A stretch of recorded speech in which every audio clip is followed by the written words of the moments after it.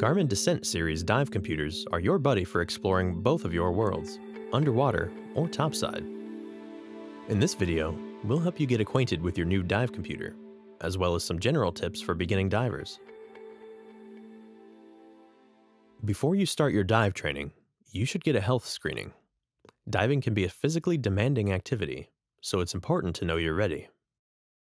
The next step is to take a diving course with a certified instructor. There you will learn the basics of diving, including equipment, procedures, safety, and more. A dive computer is a device worn by divers that provides essential in-dive data, like the diver's current depth and dive time. More importantly, a dive computer feeds the diver's depth, time, gas mixtures, and other data into a decompression algorithm to provide a diver with several key pieces of information that help a diver execute their dive. Dive computers calculate a diver's no decompression limit time, otherwise known as NDL, decompression stops and times, gas switches, gas max operating depths, or MOD, oxygen partial pressures, or PO2, track oxygen exposure, and more. A dive computer will generate alerts to divers when they reach preset or calculated limits and help guide the diver through their dive and back to the surface. It's important to know the difference between a dive computer and a dive watch.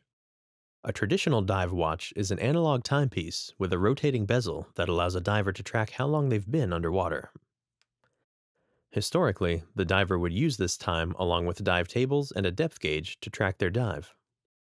Dive computers have become the standard tool for a diver to plan and execute their dives.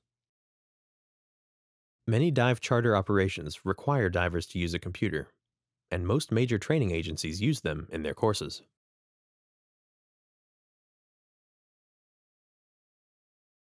If you're just getting started, you might not know that there are several different types of diving. Recreational diving is the most popular, and where you'll start in your dive training. Recreational diving is diving within NDL limits. This allows the diver to execute an ascent at any point in the dive. Recreational divers will typically be trained to not dive below specific depths, depending on their certification level.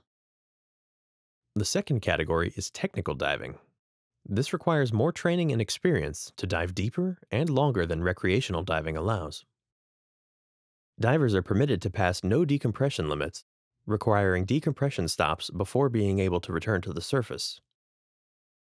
These divers will often carry multiple gases and redundant equipment. A third category is free diving or apnea diving. Unlike the first two, free diving is done without a tank. Despite the lack of gear, a dive computer is essential for free diving. It helps the free diver know the depth and dive times in a dive, and helps to manage their surface intervals.